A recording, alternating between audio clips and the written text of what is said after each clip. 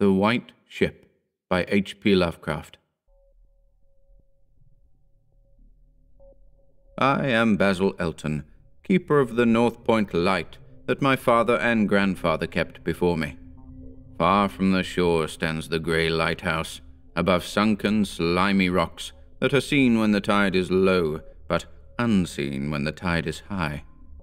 Past that beacon for a century have swept the majestic barks of the seven seas. In the days of my grandfather there were many, in the days of my father not so many, and now there are so few that I sometimes feel strangely alone, as though I were the last man on our planet. From far shores came those white-sailed argosies of old, from far eastern shores, where warm suns shine and sweet odors linger about strange gardens and gay temples. The old captains of the sea came often to my grandfather and told him of these things, which in turn he told to my father, and my father told to me in the long autumn evenings, when the wind howled eerily from the east. And I have read more of these things, and of many things besides, in the books men gave me when I was young and filled with wonder. But more wonderful than the lore of old men and the lore of books is the secret lore of ocean.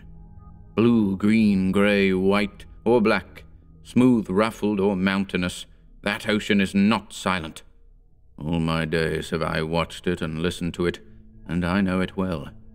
At first it told to me only the plain little tales of calm beaches and near ports, but with the years it grew more friendly and spoke of other things, of things more strange and more distant, in space and in time. Sometimes at twilight, the grey vapours of the horizon have parted to grant me glimpses of the ways beyond, and sometimes at night the deep waters of the sea have grown clear and phosphorescent to grant me glimpses of the ways beneath. And these glimpses have been as often of the ways that were and the ways that might be as of the ways that are, for ocean is more ancient than the mountains and freighted with the memories and the dreams of time. Out of the south it was that the white ship used to come when the moon was full and high in the heavens. Out of the south it would glide very smoothly and silently over the sea, and whether the sea was rough or calm, and whether the wind was friendly or adverse, it would always glide smoothly and silently, its sails distant, and its long strange tiers of oars moving rhythmically. One night I espied upon the deck a man, bearded and robed, and he seemed to beckon me to embark for fair unknown shores. Many times afterward I saw him under the full moon, and ever did he beckon me. Very brightly did the moon shine on the night I answered the call, and I walked out over the waters to the white ship on a bridge of moonbeams. The man who had beckoned now spoke a welcome to me in a soft language I seemed to know well, and the hours were filled with soft songs of the oarsmen as we glided away into a mysterious south, golden with the glow of that full, mellow moon. And when the day dawned, rosy and effulgent, I beheld the green shore of far lands, bright and beautiful, and to me unknown. Up from the sea rose lordly terraces of verdure, tree-studded, and showing here and there the gleaming white roofs and colonnades of strange temples. As we drew nearer the green shore, the bearded man told me of that land, the land of Zar, where dwell all the dreams and thoughts of beauty that come to men once and then are forgotten. And when I looked upon the terraces again, I saw that what he said was true, for among the sights before me were many things I had once seen through the mists beyond the horizon and in the phosphorescent depths of ocean. There, too, were forms and fantasies more splendid than any I had ever known, the visions of young poets who died in want before the world could learn of what they had seen and dreamed. But we did not set foot upon the sloping meadows of Zar, for it is told that he who treads them may never more return to his native shore. As the white ship sailed silently away from the templed terraces of Zar, we beheld on the distant horizon ahead the spires of a mighty city, and the bearded man said to me, "This is Thalarian, the city of 1,000 wonders, wherein reside all those mysteries that man has striven in vain to fathom." and I looked again, at closer range, and saw that the city was greater than any city I had known or dreamed of before. Into the sky the spires of its temples reached, so that no man might behold their peaks, and far back beyond the horizon stretched the grim, grey walls, over which one might spy only a few roofs, weird and ominous, yet adorned with rich friezes and alluring sculptures. I yearned mightily to enter this fascinating yet repellent city, and besought the bearded man to land me at the stone pier by the huge carven gate, a carriel. But he gently denied my wish, saying, "Into Thalarion, the city of 1,000 wonders, many have passed, but none returned. Therein walk only demons and mad things that are no longer men, and the streets are white with the unburied bones of those who have looked upon the Eidolon Lethi that reigns over the city." So the white ship sailed on past the walls of Thalarion, and followed for many days a southward flying bird, whose glossy plumage matched the sky out of which it had appeared. Then came we to a pleasant coast gay with blossoms of every hue, where as far inland as we could see basked lovely groves and radiant harbours beneath a meridian sun.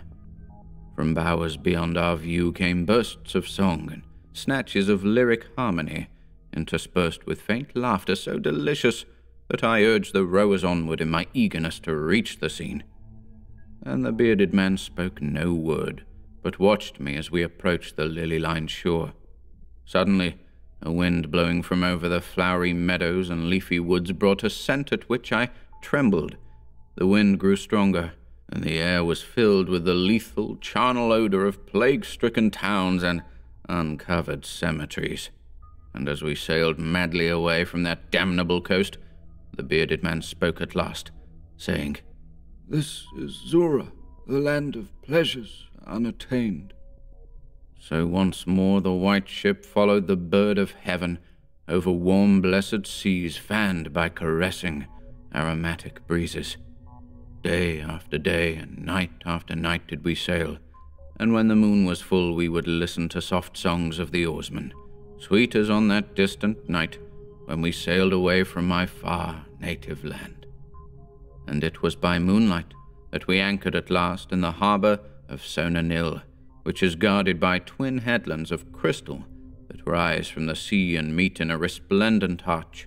This is the land of fancy, and we walked to the verdant shore upon a golden bridge of moonbeams.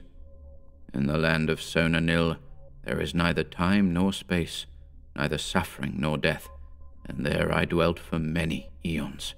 Green are the groves and pastures, bright and fragrant the flowers, blue and musical the streams, clear and cool the fountains, and stately and gorgeous the temples, castles, and cities of Sonanil.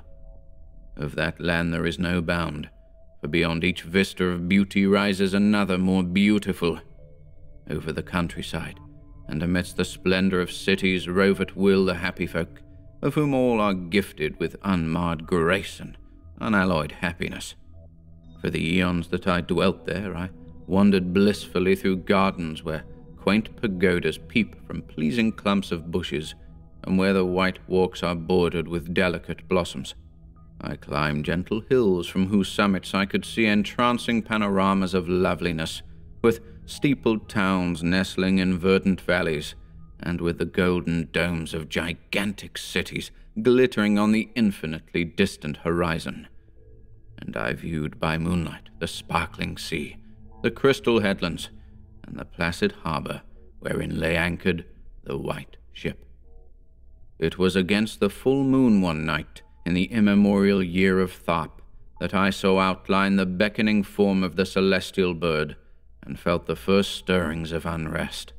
Then I spoke with the bearded man, and told him of my new yearnings to depart for remote Cathuria, which no man hath seen, but which all believe to lie beyond the basalt pillars of the west. It is the land of hope, and in it shine the perfect ideals of all that we know elsewhere, or at least so men relate. But the bearded man said to me, "Beware of those perilous seas wherein men say Cathuria lies. In Sonanil there is no pain nor death, but who can tell what lies beyond the basalt pillars of the west? Natheless, at the next full moon I boarded the white ship, and with a reluctant bearded man left the happy harbour for untravelled seas. And the bird of heaven flew before, and led us toward the basalt pillars of the west, but this time the oarsmen sang no soft songs under the full moon. In my mind I would often picture the unknown land of Cathuria, with its splendid groves and palaces, and would wonder what new delights there awaited me. Cathuria, I would say to myself, is the abode of gods, and the land of unnumbered cities of gold. Its forests are of aloe and sandalwood, even as the fragrant groves of Comorin, and among the trees flutter gay birds sweet with song. On the green and flowery mountains of Cathuria stand temples of pink marble, rich with carven and painted glories, and having in their courtyards cool fountains of silver, where purl with ravishing music the scented waters that come from the grotto-born river Narg. And the cities of Cathuria are cinctured with golden walls, and their pavements also are of gold. In the gardens of these cities are strange orchids, and perfumed lakes whose beds are of coral and amber. At night, the streets and the gardens are lit with gay lanterns fashioned from the three-colored shell of the tortoise, and here resound the soft notes of the singer and the lutanist. And the houses of the cities of Cathuria are all palaces, each built over a fragrant canal, bearing the waters of the sacred Narg. Of marble and porphyry are the houses, and roofed with glittering gold that reflects the rays of the sun and enhances the splendor of the cities as blissful gods view them from the distant peaks. Fairest of all is the palace of the great monarch Doriab, whom some say to be a demigod and others a god. High is the palace of Doriab, and many other turrets of marble upon its walls. In its wide halls many multitudes assemble, and here hang the trophies of the ages. And the roof is of pure gold, set upon tall pillars of ruby and azure, and having such carven figures of gods and heroes that he who looks up to those heights seems to gaze upon the living Olympus. And the floor of the palace is of glass, under which flow the cunningly lighted waters of the Narg, gay with gaudy fish not known beyond the bounds of lovely Cathuria. Thus I would speak to myself of Cathuria, but ever would the bearded man warn me to turn back to the happy shores of Sonanil, for Sonanil is known of men, while none hath ever beheld Cathuria. And on the 31st day that we followed the bird, we beheld the basalt pillars of the west. Shrouded in mist they were, so that no man might peer beyond them, or see their summits, which indeed some say reach even to the heavens. And the bearded man again implored me to turn back, but I heeded him not, for from the mists beyond the basalt pillars I fancied there came the notes of singer and lutanist, sweeter than the sweetest songs of Sonanil, and sounding mine own praises, the praises of me, who had voyaged far under the full moon and dwelt in the land of fancy. So to the sound of melody the white ship sailed into the mist betwixt the basalt pillars of the west, and when the music ceased and the mist lifted, we beheld not the land of Cathuria, but a swift, rushing, resistless sea, over which our helpless bark was borne toward some unknown goal. Soon to our ears came the distant thunder of falling waters, and to our eyes appeared on the far horizon ahead the titanic spray of a monstrous cataract, wherein the oceans of the world dropped down to abysmal nothingness. Then did the bearded man say to me, with tears on his cheek, "We have rejected the beautiful land of Sonanil, which we may never behold again. The gods are greater than men, and they have conquered." And I closed my eyes before the crash that I knew would come, shutting out the sight of the celestial bird which flapped its mocking blue wings over the brink of the torrent. Out of that crash came darkness, and I heard the shrieking of men and of things which were not men. From the east tempestuous winds arose, and chilled me as I crouched on the slab of damp stone which had risen beneath my feet. Then, as I heard another crash, I opened my eyes and beheld myself upon the platform of that lighthouse from whence I had sailed so many eons ago.